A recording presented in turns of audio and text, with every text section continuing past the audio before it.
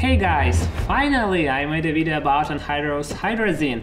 Make sure you watch this video till the end, where will be many exotic reactions with explosions and you'll see them all in slow-mo just the way you like it. And here we go.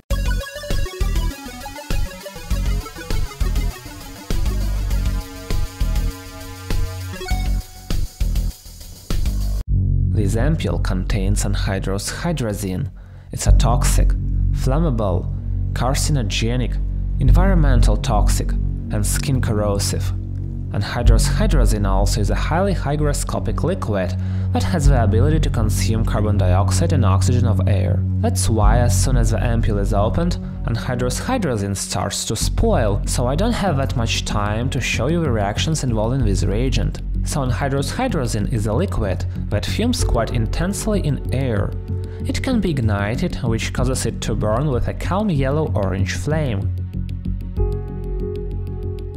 Liquid oxygen increases the combustion of hydrazine just barely, so it's less impactful than you might have thought earlier.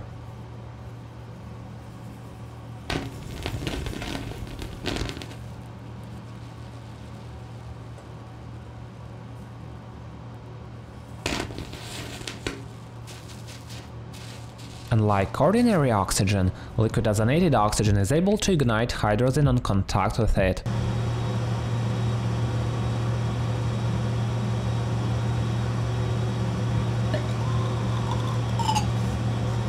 You can clearly see this process unfold in slow-mo.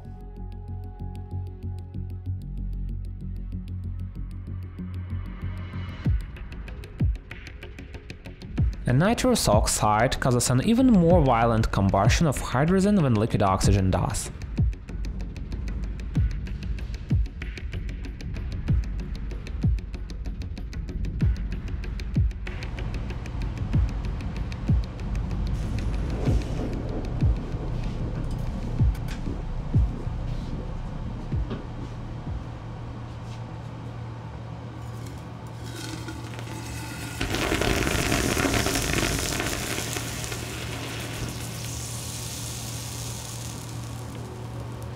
Take a look at hydrazine combustion in slow-mo. You can see it occurring around a drop of nitrous oxide. It looks like a stream of icy meteors sliding up as they enter the atmosphere.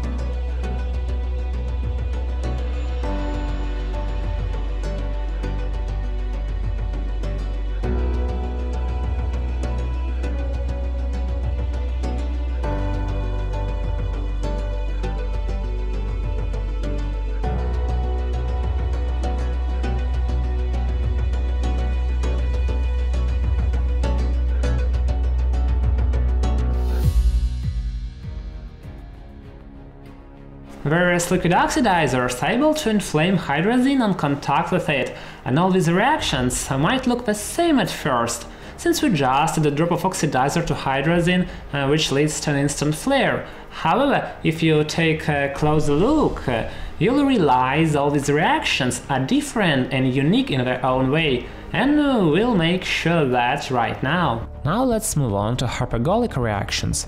Hypergolic reactions are reactions whose components spontaneously ignite when they come into contact with each other. The first reaction involves chromal chloride.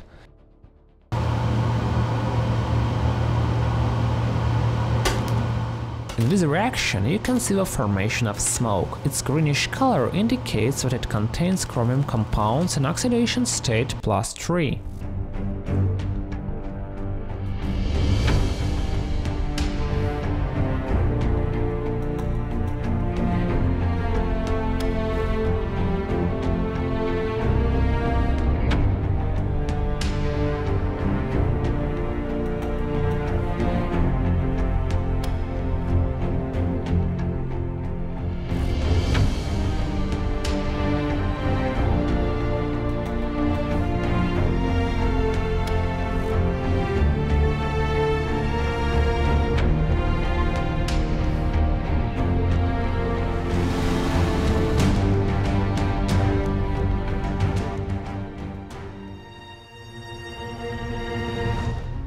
To me, this reaction resembles the birth of the sun or some gas giant or star.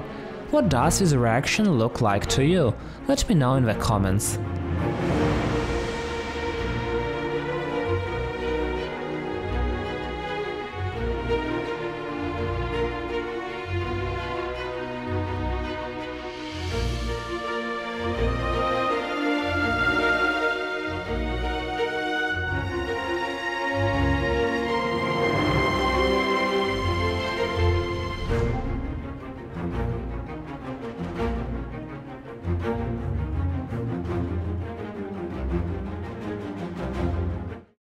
Some gases can be stored in liquefied state in a sealed ampule at room temperature. This ampule contains liquid nitrogen dioxide, or to be more precise, the mixture of nitrogen dioxide and dinitrogen tetroxide. The concentration of the latter increases as the temperature decreases. In combination with dinitrogen tetroxide, hydrazine becomes a hypergolic propellant. The fuel and the oxidizer ignite when they come into contact with each other, with no source of ignition whatsoever. Let's see it happening first on a watch glass and then in a test tube.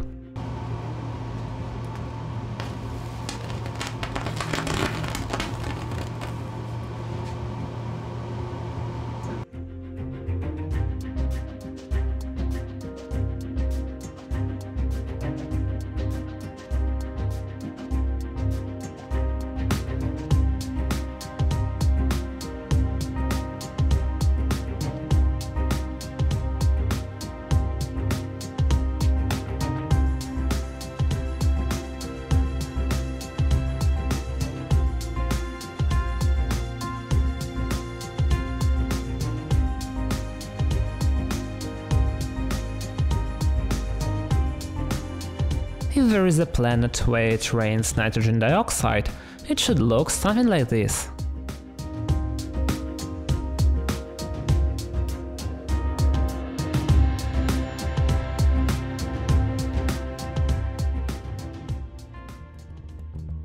This reaction has slightly different visuals if we add drops of hydrazine to dinitrogen tetroxide. Hydrazine drops will light up like light bulbs.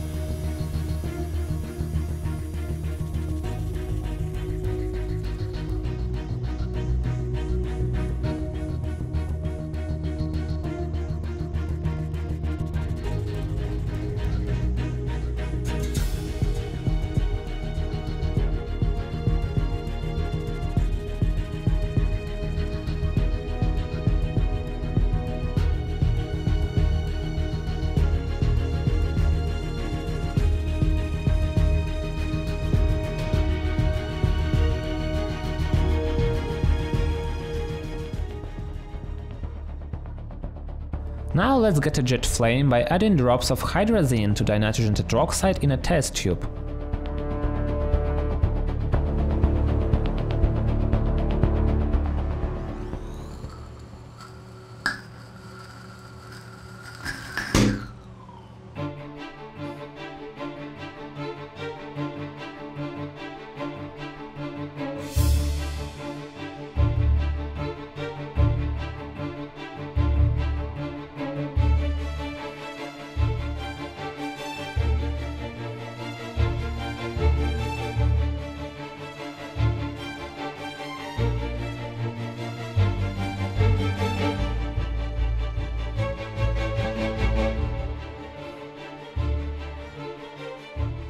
Here you can see a hydrazine drop running down the flask filled with nitrogen dioxide, and the contact with its vapors is all it takes to make the drop ignite.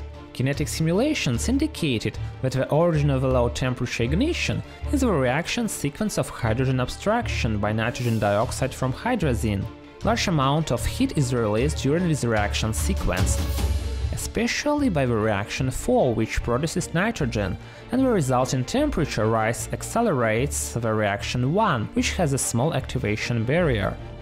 Adding nitrogen dioxide to hydrazine in a test tube is not safe, as it may cause an explosion.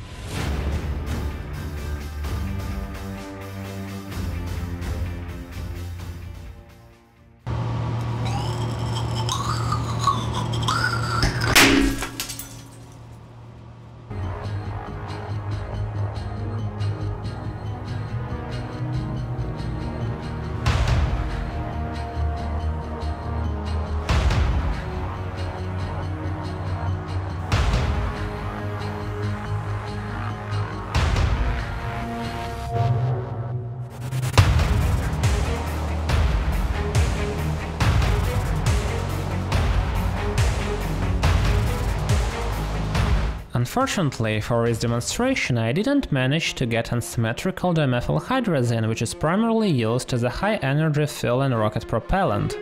The only hydrazine derivative I got my hands on is phenylhydrazine, though the effect it provides is not that visual and it also produces quite a lot of soot.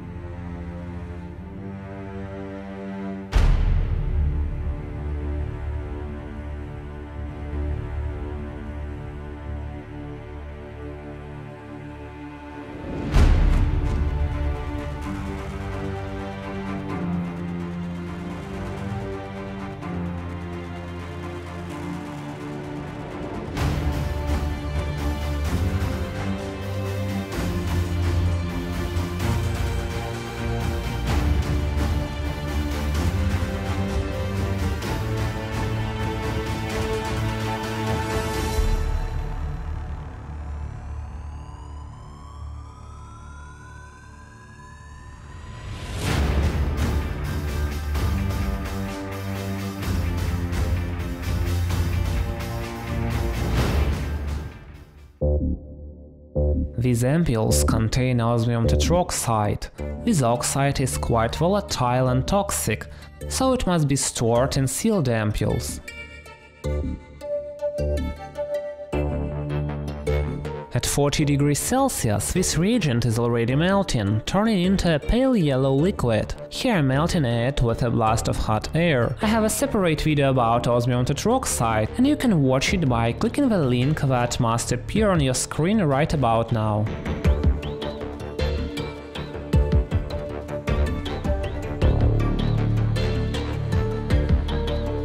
When osmium tetroxide is cooled down, it instantly crystallizes.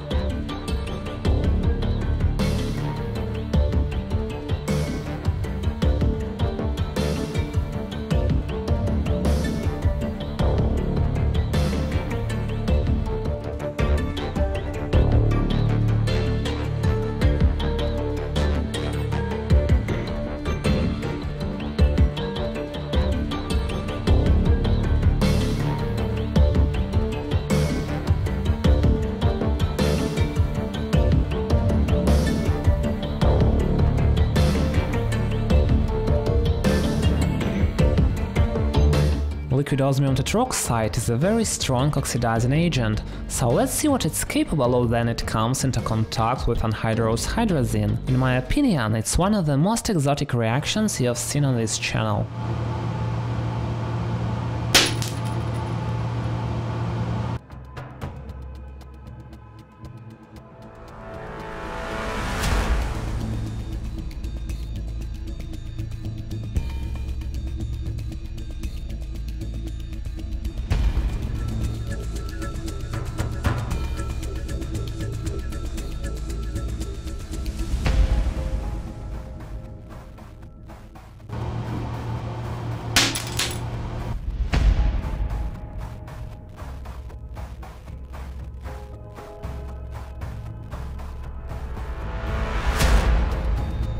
Besides osmium tetroxide being a strong oxidizer, osmium compounds themselves are very strong catalysts for decomposition of hydrazine, which is why the reaction that occurs in contact with it is so violent and explosive.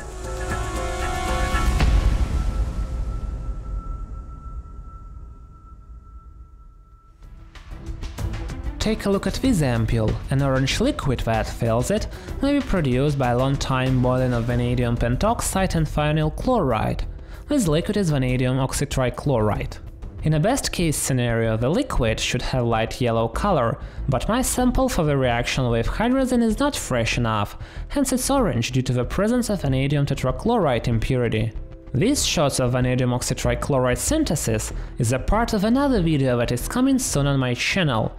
I already have all the footage I need, so I just need to edit it, so make sure you don't miss it and subscribe.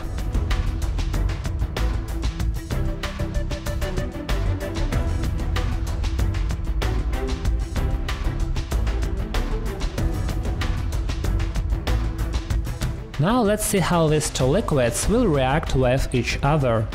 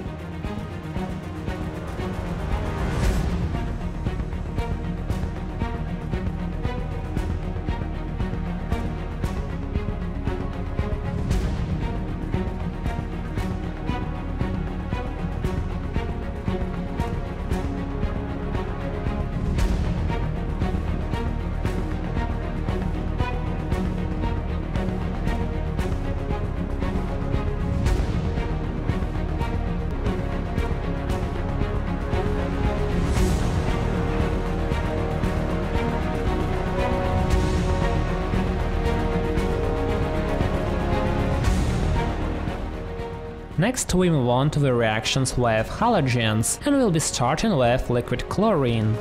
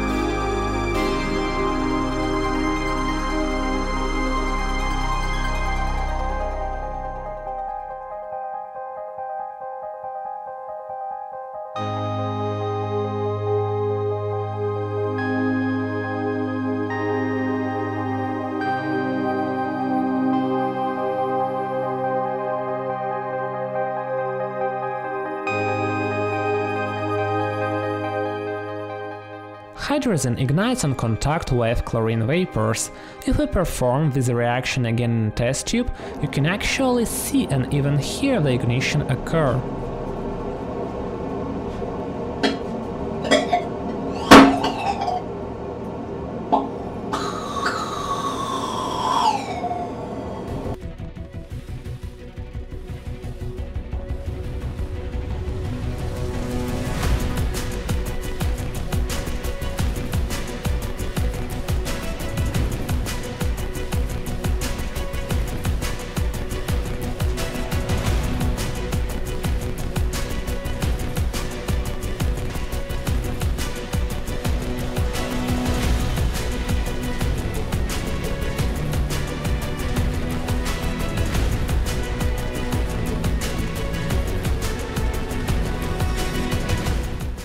The reaction of hydrazine with bromine is violent, yet it doesn't cause ignition.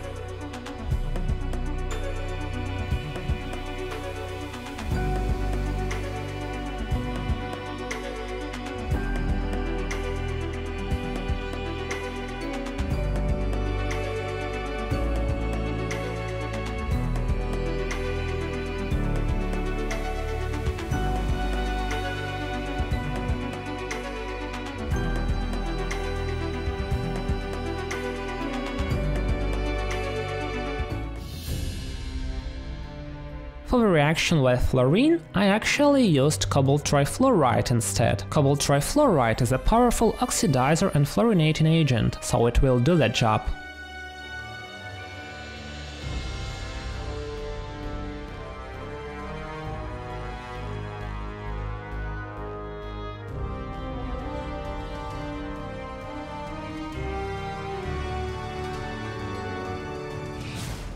A bright brown cobalt trifluoride powder turns dark brown quite rapidly in air.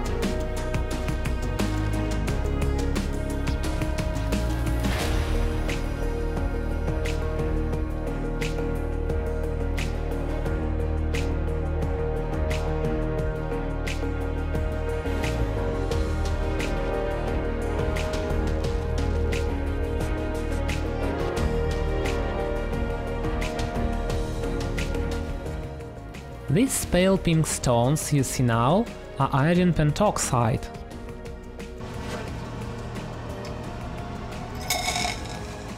Notice how iodine that forms as the reaction occurs instantly dissolves and reduces to hydrogen iodide, so we barely see any purple vapors of iodine. That's how strong the reducing properties of hydrazine are.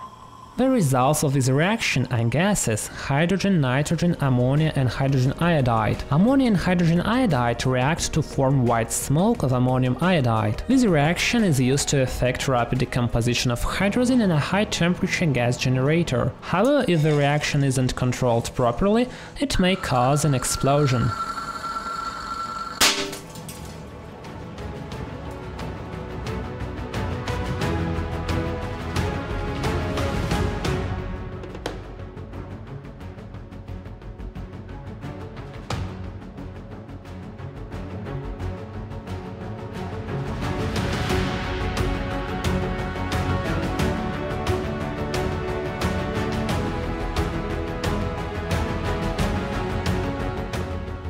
So guys, I hope you enjoyed this video about hypergolic reactions with anhydrous hydrazine. Now I'd like to thank all my patrons who helped me. Creating these videos is very expensive and hard, but your support helps me a lot.